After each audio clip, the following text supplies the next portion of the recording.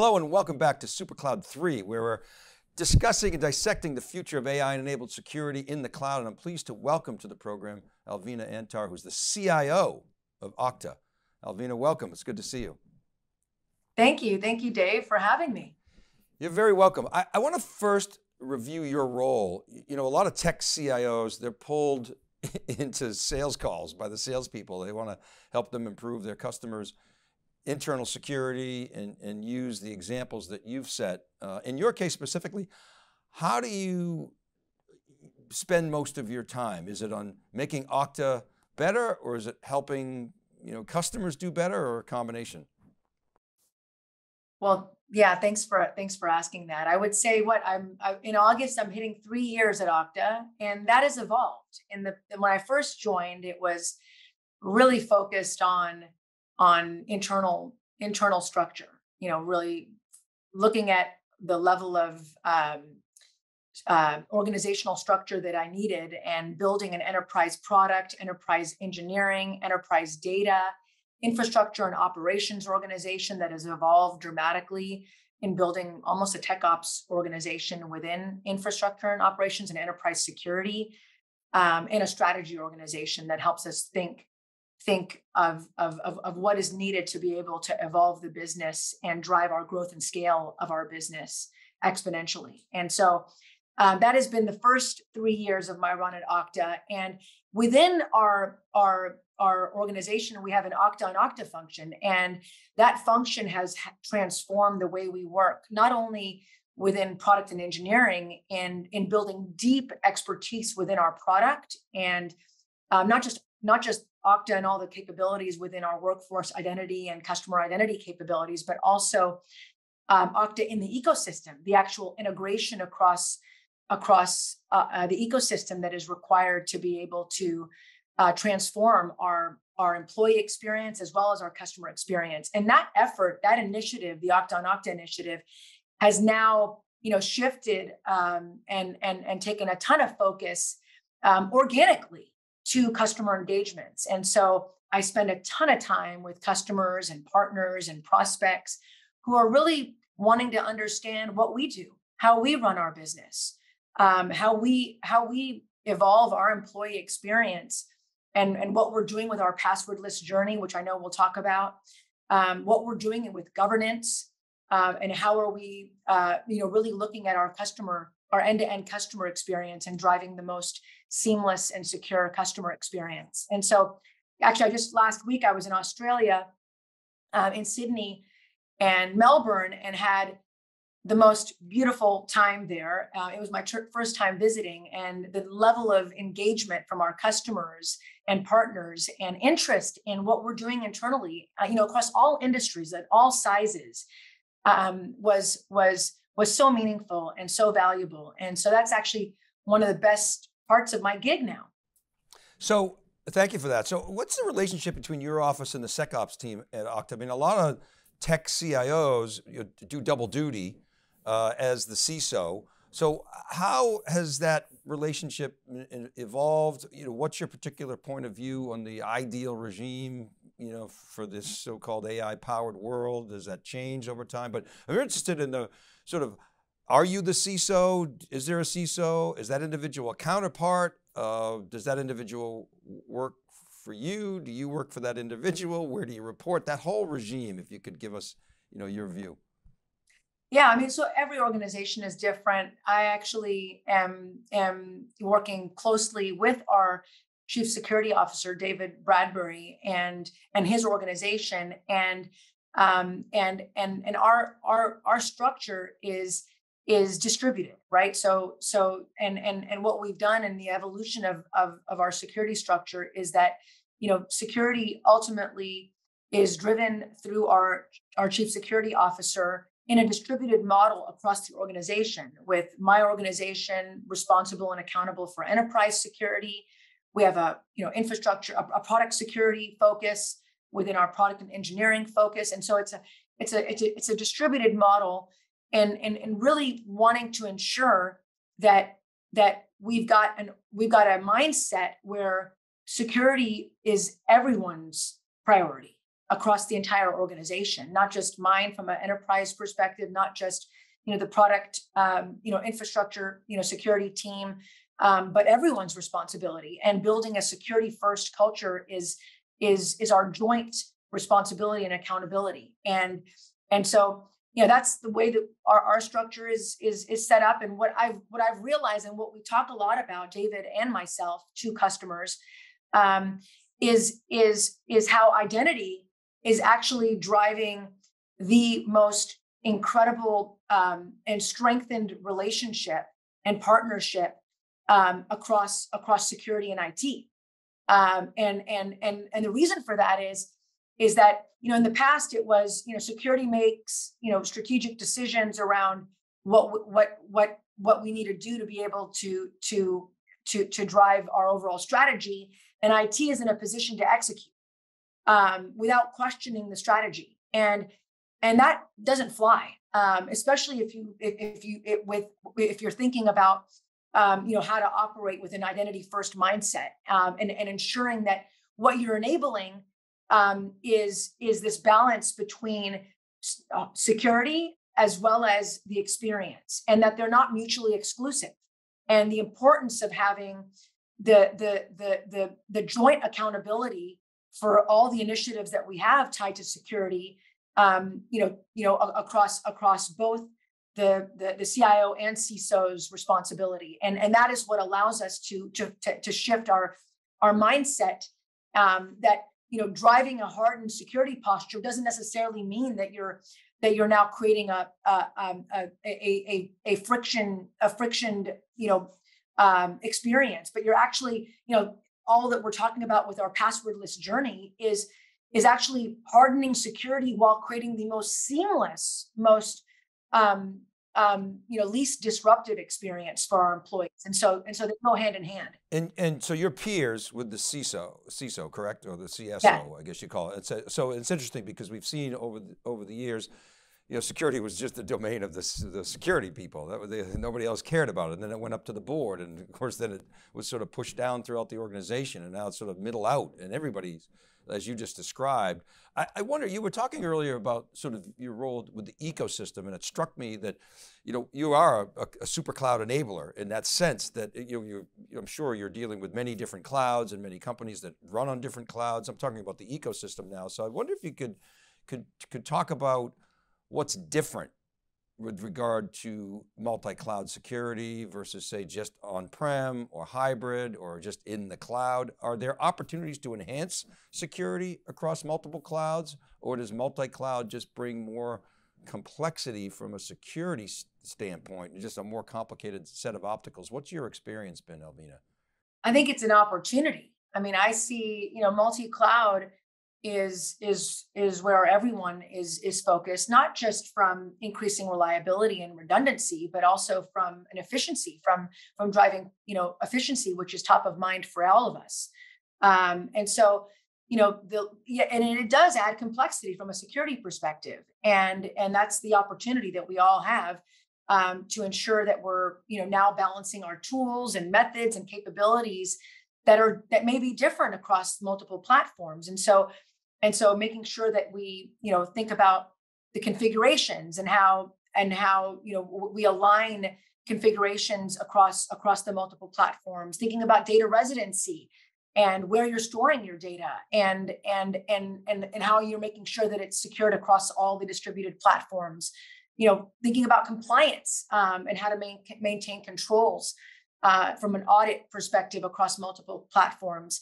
And then logging and monitoring, is obviously top of mind, as we need to ensure that the alerting and triaging is consistent and spans across the multi-cloud environments. And so, the reality is what multi-cloud presents and reinforces is that the boundary is limitless, right? We need to think about our environment as boundaryless, whether it's through multi-infrastructure, whether it's through multiple devices, whether the perimeter, we talk about how the security perimeter has expanded, not just across your employees, but think about your contractors and your extended workforce.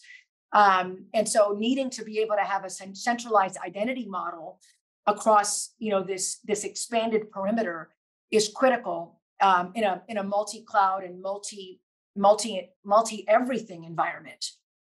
So thinking about what you just said about multi-cloud and security specifically, I'm interested as it relates to AI. Where do you think, and your colleagues think, and the technologists and Okta and the broader industry, where's the low-hanging fruit for attackers? And the same question for defenders. I mean, normally the attackers are a little bit ahead, sometimes a lot ahead.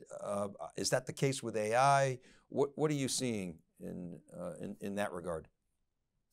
Yeah, well, I mean, we all know, right? I mean, AI, it's not just a trend, right? We've been talking about AI for years, and now, the level of focus, we know that the full potential is yet to be realized with AI. I mean, it comes with, the advancements in algorithms and the computational capabilities that exist, and most importantly, data, right? The rise of AI. It truly signifies a platform shift, right? Paving the way for new applications, right? And with ChatGPT and OpenAI, that is one of many new applications that will emerge.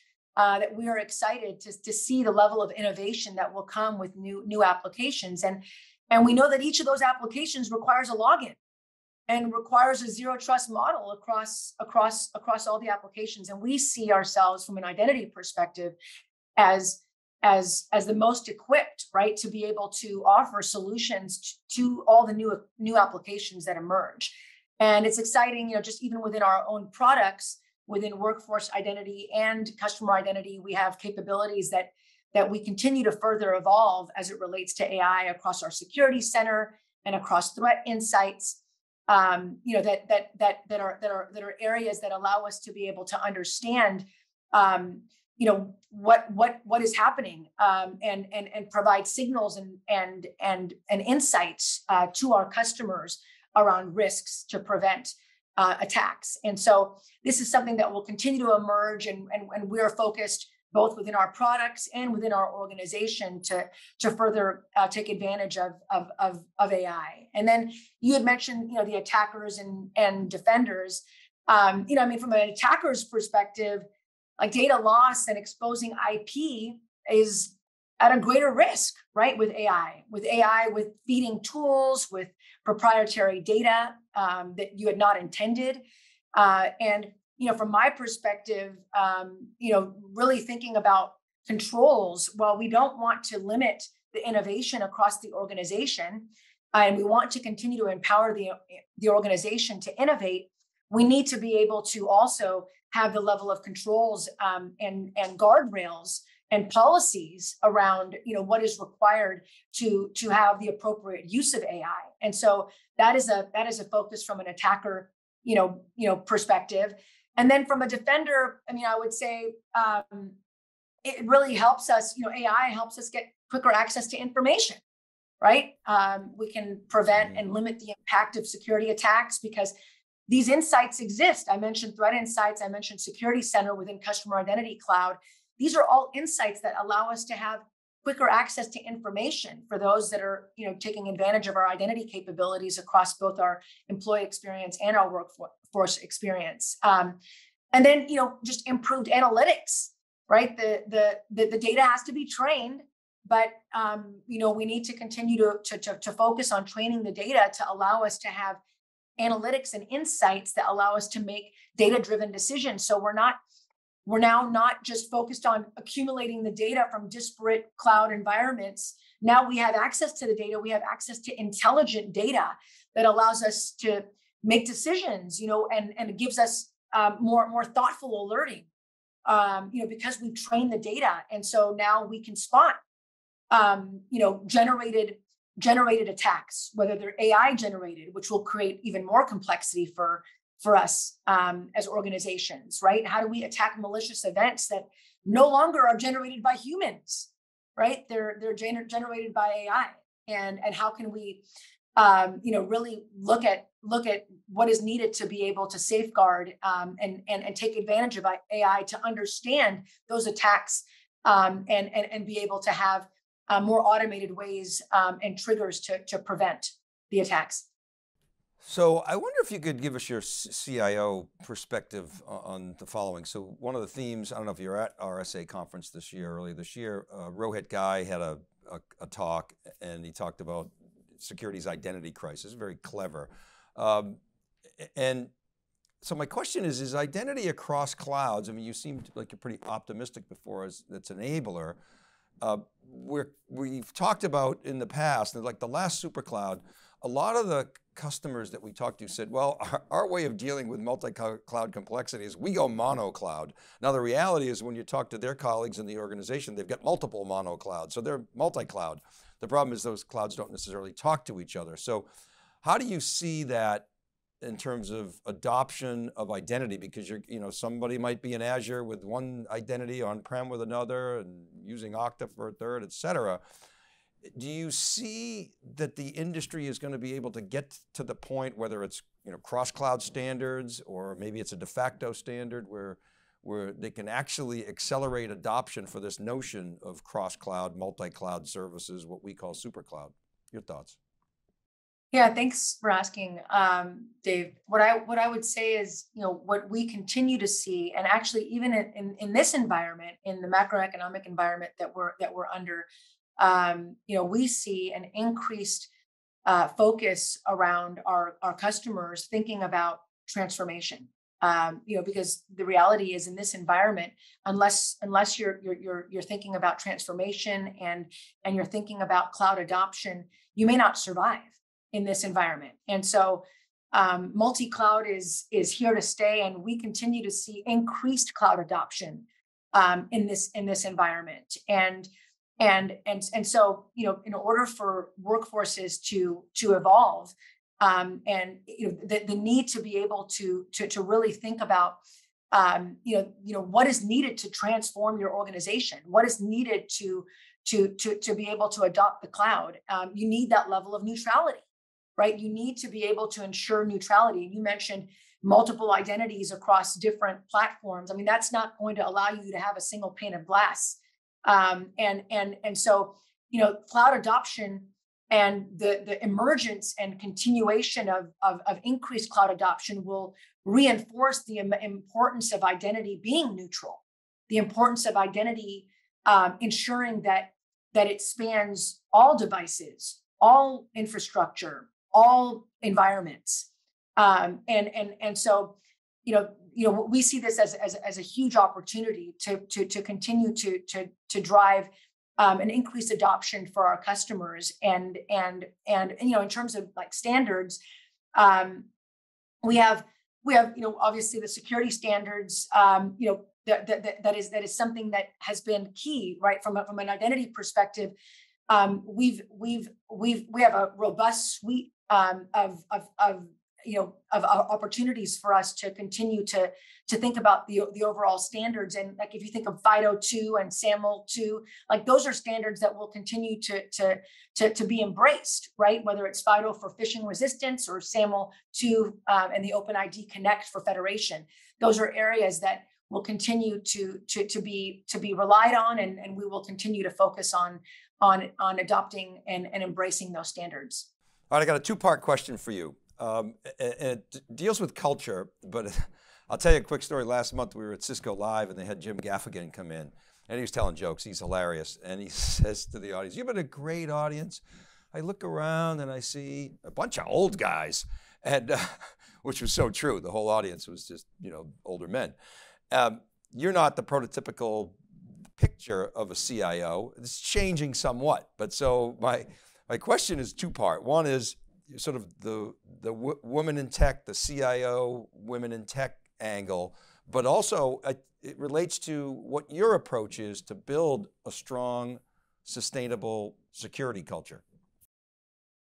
Well, yeah, thank you for highlighting that, because the reality is we've gone backwards, right? We've, especially in the environment that we've had with COVID, and we've, instead of accelerating our opportunity of having an increased women in technology, we've actually gone backwards. If you look at the numbers, and it's unfortunate, and that's something that I've been in IT my entire career. I may not look like a standard, your typical CIO, but I've spent 25, 26 years in IT from when I started as an engineer at Dell. And that shouldn't be few and far between. And I'm on a mission, and I know many of my peers. And what I would say is we have we have communities and networks that I'm proud to be a part of, that really bring us together. The CIO females in the Bay Area. We have a Silicon Valley Women's Network. We have a T200 organization that are women globally across all the C-suite. These are organizations that and networks that I'm proud, and thriving networks that I'm proud to be a part of. And the entire intent of those networks are to be able to lift the next generation of females in technology.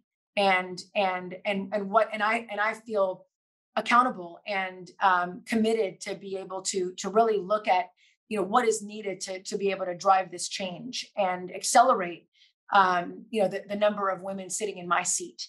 And so that's something that I'm extremely passionate about.